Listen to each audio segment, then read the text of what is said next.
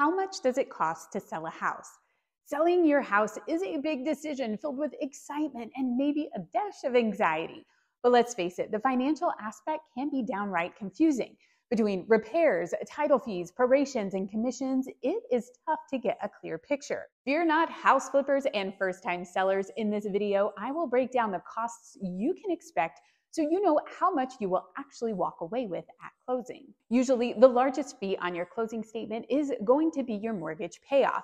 This is what you still owe on your loan. Now, be careful to not just plug in your outstanding principal balance in the equation and think that's it. Your outstanding balance and mortgage payoff are actually different numbers. Your payoff is going to be slightly higher because you'll still have to pay interest on the days that you're living in the house after you've paid your mortgage at the beginning of the month. So if you sell your home on the 15th of the month, even though you made your mortgage payment on the 1st, the bank is still going to collect the per diem interest for the days you've owned that house through the 15th. The title company will request a payoff statement from the lender directly, and that will provide the title company with this dollar amount. Now you might be wondering, but what about my escrow account? Can't they just use what's in there to pay the interest through closing? Unfortunately, they can't. And about that escrow account, whatever is in there, you get back. They can't keep that. So about a month after your closing, you will get a check from your old lender with the refund of whatever was in your escrow account. So be sure to update your lender of your new address so you get that check. And then there are property taxes. This is another one of those large expenses on a home sale. Taxes are prorated, so the seller pays the per day cost of taxes from January 1 of that year through the day of closing. The buyer is responsible for the taxes after the day of closing through the end of the year. Now, for the confusing part, tax bills are usually sent out in October. So many times lenders pay those tax bills right away. This means that if you close on your home in November, your lender will have likely already paid the taxes for the year. So you will actually get a credit back on your closing statement where the buyers will owe you a credit for taxes that will cover the November close date through December 31st. So on those calculators, they are set up to provide a prorated amount as a charge from the seller and as a reduction to your bottom line. So just be aware of this expense. If you've already paid your taxes for the year, this will need to be manually adjusted to reflect a credit as opposed to a debit on this calculation.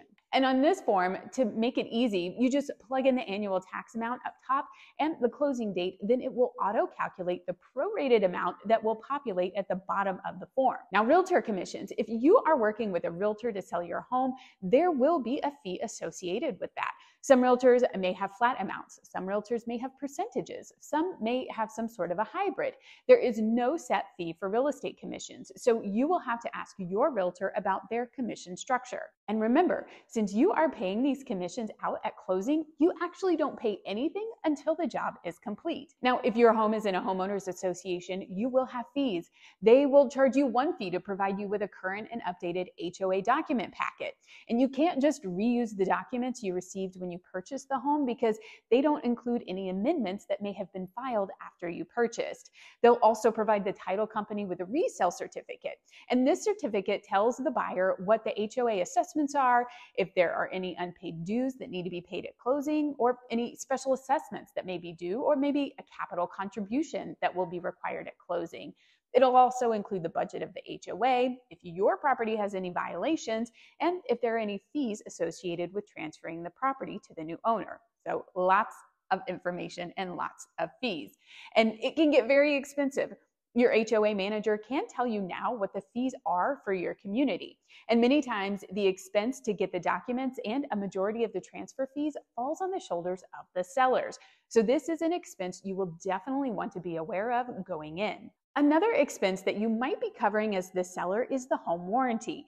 In the Texas real estate contract, there's actually a place for a buyer to request the seller pay a specific dollar amount to go to a home warranty. Whatever dollar amount that is in the contract, it will be credited to the buyers at closing, so you will want to make sure to account for that expense. Now, the next line on this form is a harder one to get exactly right, and that is the seller paid closing costs.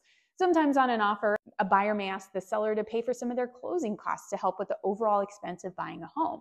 Other times, a buyer may negotiate this line item with the seller after they've entered into a contract for repairs that the seller may not want to complete before closing, but the buyer would like to have the funds to make those repairs after closing. If you're working through this calculator before you have a contract on your home, then you will have to estimate what to plug into this space or just put in 0. Then you have a list of title fees.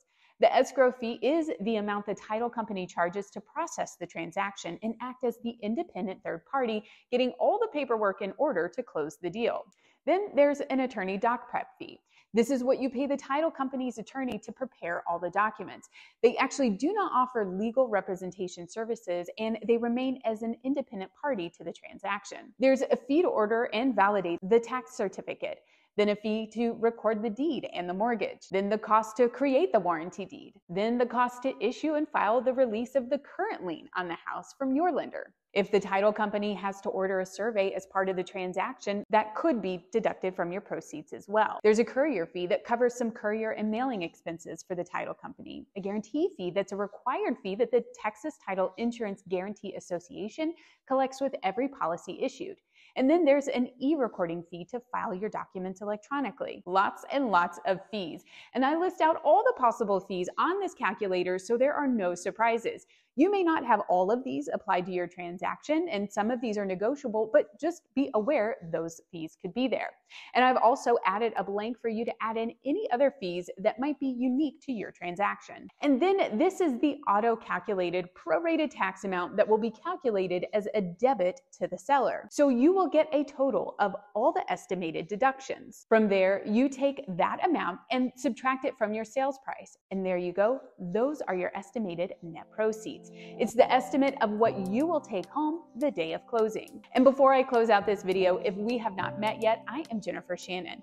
I'm a realtor and broker associate with Keller Williams. If you are looking to sell or buy a house anywhere in the DFW Metroplex, my team and I want to be your real estate resource of choice. Simply reach out to me by phone or text at 214-803-4444 or send me an email to jshannon@kw.com.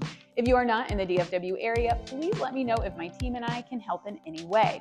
We connect soon-to-be sellers with some of the top realtors in the nation.